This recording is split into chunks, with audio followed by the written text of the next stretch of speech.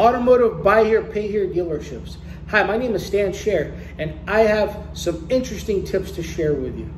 We need to start to look at how we generate our leads. Are we generating inventory-based opportunities, or are we generating credit-based opportunities? Think about that for a second. What are we trying to sell here? Buy here, pay here could be a nice, profitable residual business if you build your book of business. The reality of it is we need to market to people with poor credit. We need to market credit applications more so than cars. In fact, I would even argue and say that you probably should not have your inventory on your website. Your conversation, when you have an inventory on your website, your conversation becomes about the car and not about getting somebody approved.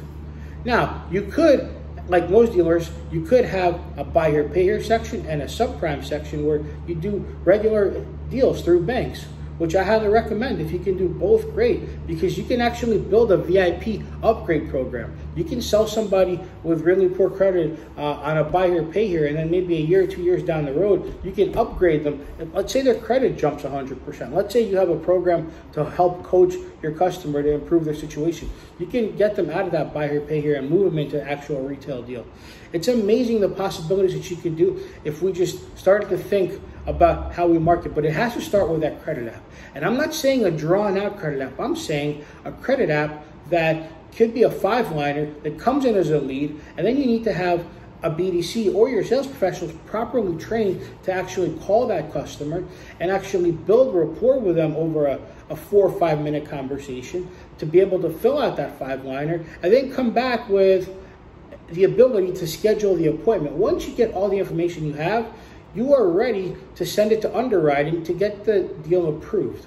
And from that point, you can ask for the appointment, you can tell them to bring their stips, but now you have a 5-minute conversation. It's not just, hi, this is so-and-so, give me your information.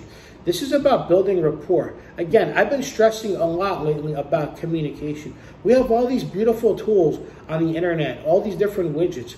We have to keep it simple when it comes to buy here, pay here. Let's generate a basic credit app. Let's get in touch with our prospects. Let's finesse the situation. Let's build rapport. Good old-fashioned rapport building. Literally, one of the first few steps to the road to the sale. And it's no different than anything else. Build that rapport. Build the customer's confidence, trust. Make sure that your dealership has a good reputation. And I promise you, you'll bring in more people, you'll put more cars there, and you'll have more residual income for your buy here, pay here dealership. If you like these tips, please follow me. My name is Sher, and I'm with Pay Here Marketing, and I am more than happy to help you. Thanks so much.